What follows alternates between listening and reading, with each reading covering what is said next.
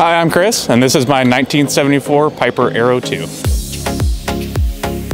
Popular Piper Arrow features 200 horsepower, retractable landing gear, and a constant speed propeller. Still in production today, the Arrow is a versatile aircraft commonly used for training, local pleasure flights, or cross-country trips. The speed and complexity make this airplane a perfect step up for pilots looking to advance or hone their skills. Let's talk to Chris about his 1974 Piper Arrow 2. What got me into aviation, my dad was a pilot and his father was a pilot as well too. They were both Air Force aviators. My dad flew F4s to start with, and his dad flew P-51 Mustangs. And then also on my mom's side, my grandfather on her side was also an aircraft mechanic, master sergeant for what was the Army Air Force before it separated and became its own Air Force. And my dad finished his career as an MD-11 pilot, spent about 30 years with Federal Express, and he's the one that really got me into aviation. So I have a commercial license, a commercial multi, and I'm also instrument rated. The Piper Arrow 2 is the perfect trainer plane. So I started in the Cessna 150s, 152s, 172s, what typically any student would start in. And those were fun to begin with, just to learn how to fly. But a low wing's always cooler, obviously. So I wanted something with a little bit more power, a little bit faster, retractable gear, just to kind of get the training and experience with that. And I found the Piper Arrow 2 was the perfect plane for that. It can hold 4 full-size adults. We cruise right at 150 miles an hour, and best thing is it has AC. So I bought it, right now it has right at 7,000 hours total time on the airframe.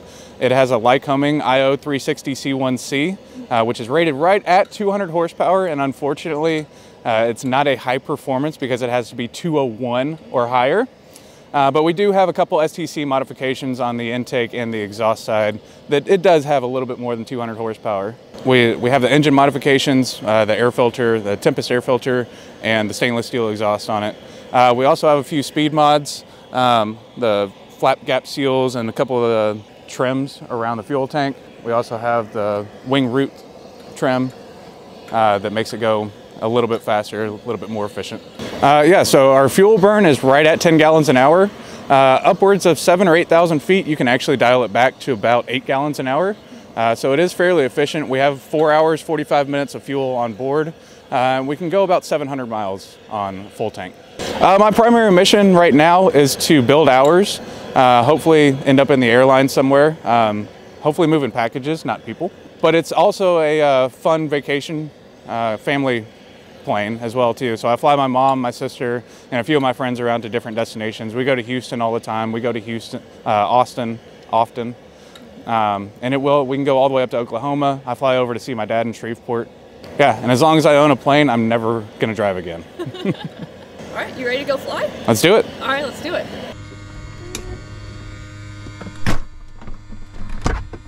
Coming up. All right. Good. Good. And you got the top latch. Yep, you got it. Yep. Nice. Almost like you know what you're doing. I've been in one of these before, once or twice. Clear prep.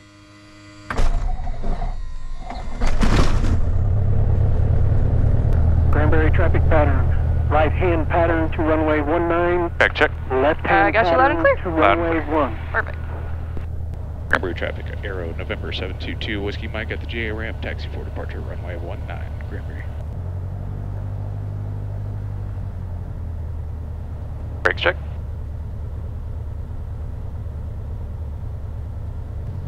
And we'll go up here and do our run up. Sounds good.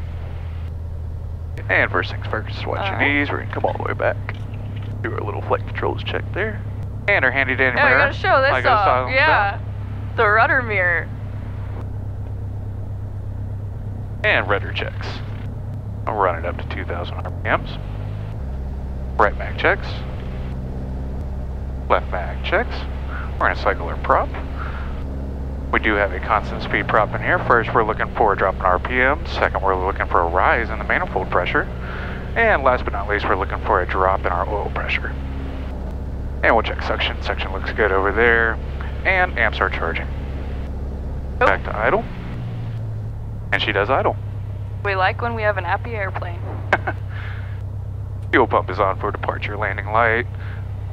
Brakes are off, flaps are set. Cranberry traffic, Aero November 722 Whiskey Mike, departing runway 19 with a departure to the east, Cranberry.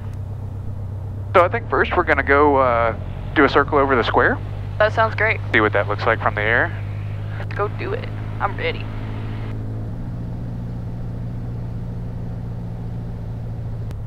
And we have a nice 5,000 foot runway out here now. Yes, beautiful brand new runway. Brakes release. Airspeed is alive, 60. There's 70. There's 75, and rotate.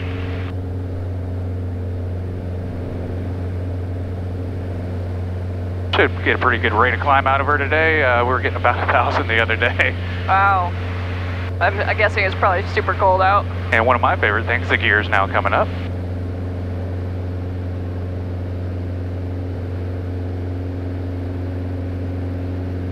I've always really liked these airplanes. You know, they're really, it's not like they have that much more power than like a Cherokee 180, but that constant speed prop and retractable gear just makes such a difference. Makes a world of difference, absolutely. And it's fun to fly. I feel like it's a good like transition airplane if you're, you know, you've only flown like a 172. And that's exactly why Piper designed these. So they were trying to really capture a market that Cessna wasn't even competing in. And Mooney was kind of the only competitor for him at the time.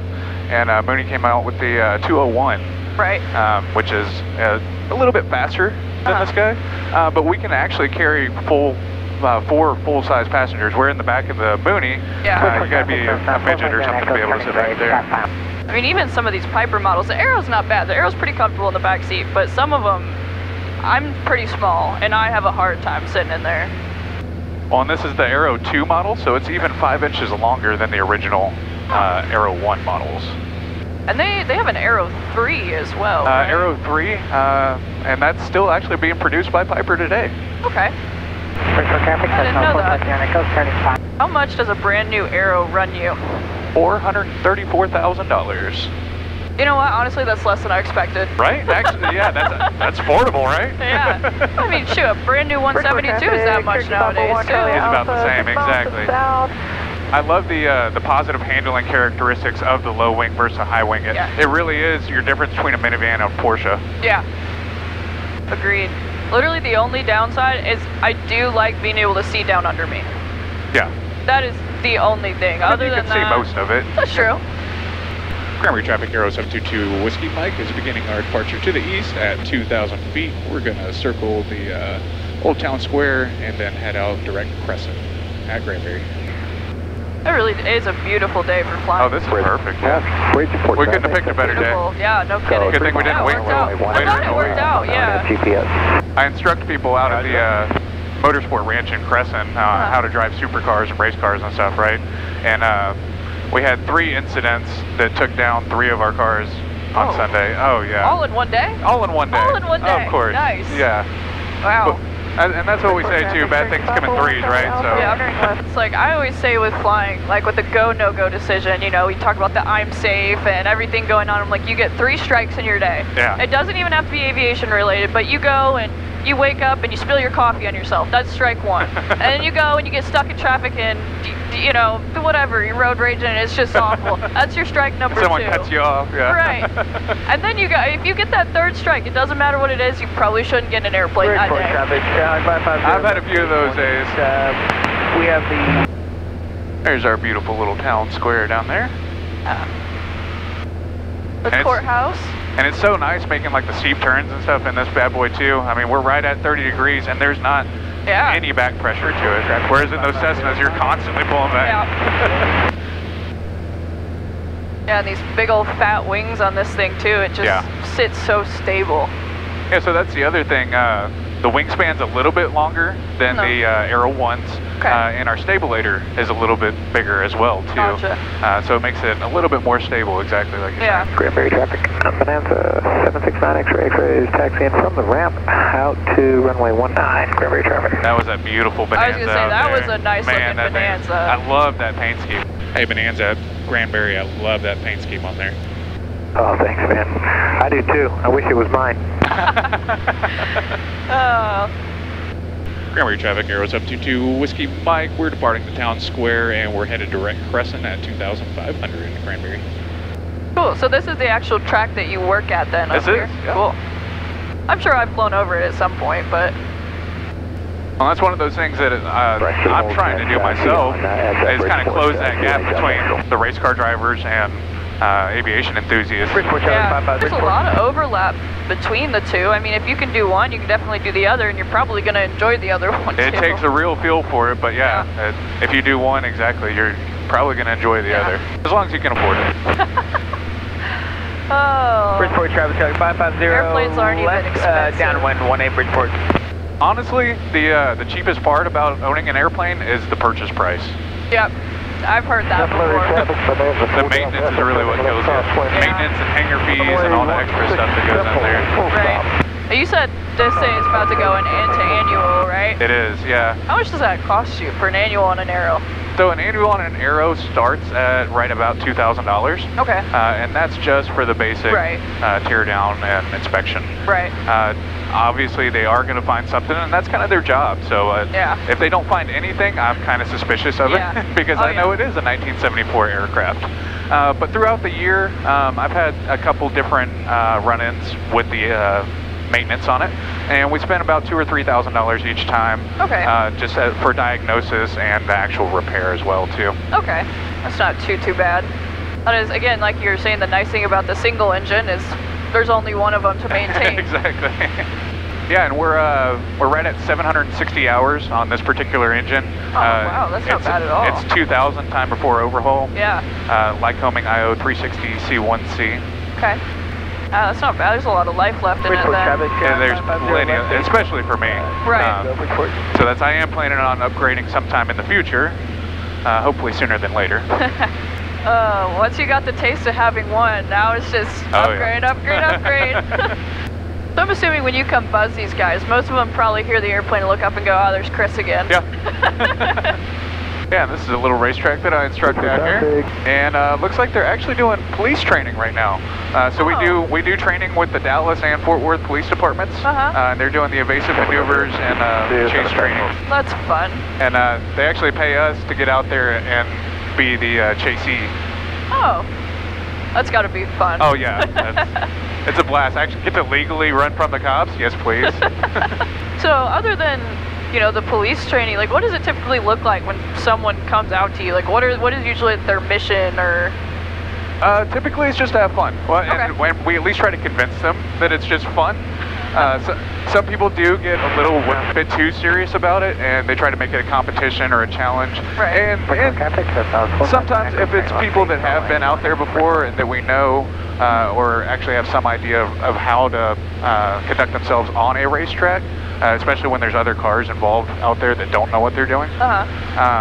We'll give them a little bit of a challenge and say, hey, you guys get to run out here together and kind of push the cars a little bit more than what we would get for freedom to the other people. Nice. Yeah, and like we said, some of the cool upgrades that we do have the Garmin 430 WAS in here.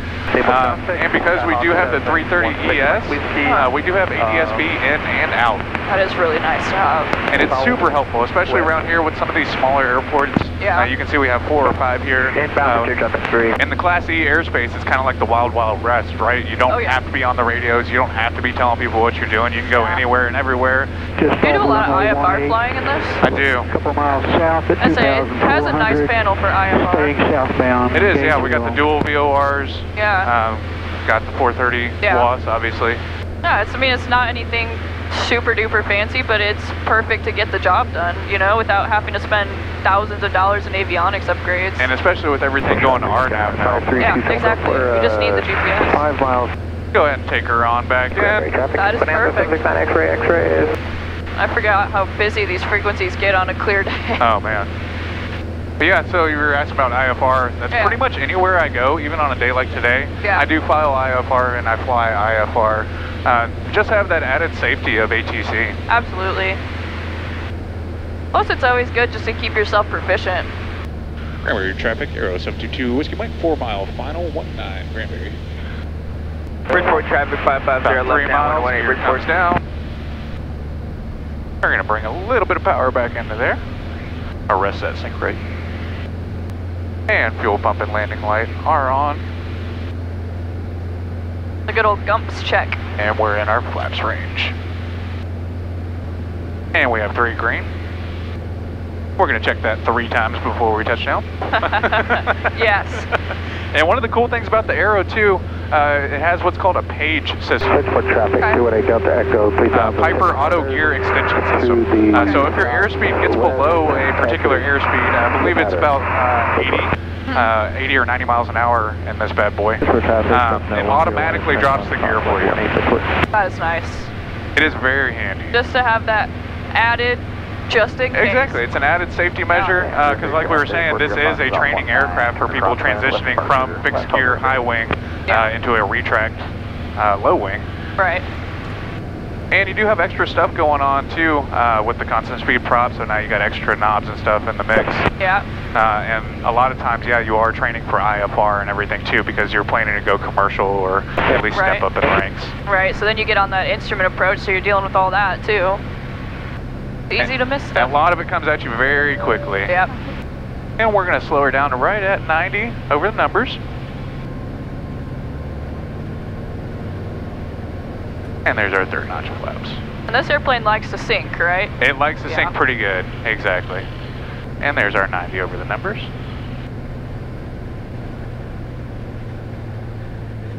And you just hold her on up.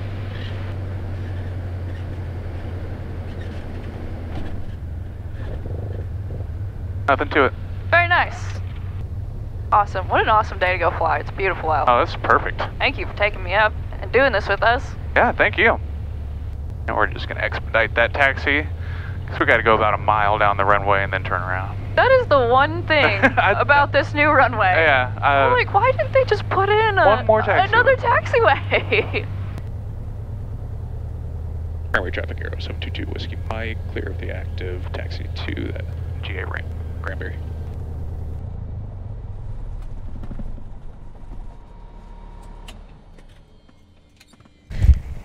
All right, thanks a lot, Chris, taking me up today. It was a lot of fun. It's always a pleasure flying with you, and the Aero is an awesome airplane.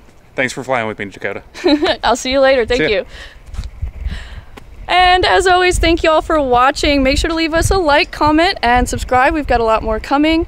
And if you have an airplane that you want to show off, make sure to send me an email, dakota@flyingdoodles.com. And thank you to our patrons. Make sure to check us out there, patreon.com/flyingdoodles.